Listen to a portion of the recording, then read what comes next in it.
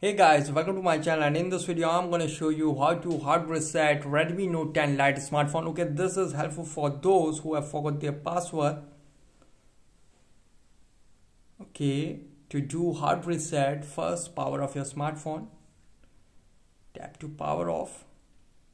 Okay, now it is successfully power off, and now press and hold the volume up and power key together for a few seconds. Just press and hold it, and now release.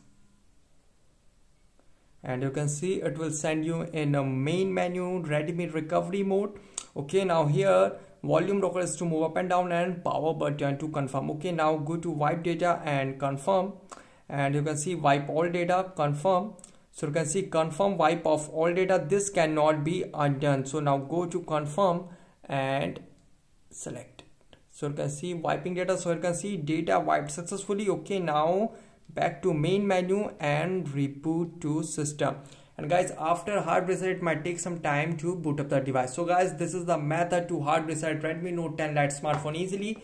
Guys, thanks for watching. If you have any query related to this video, let me know in comment section below. Please like, share, subscribe and click on bell icon for latest updates.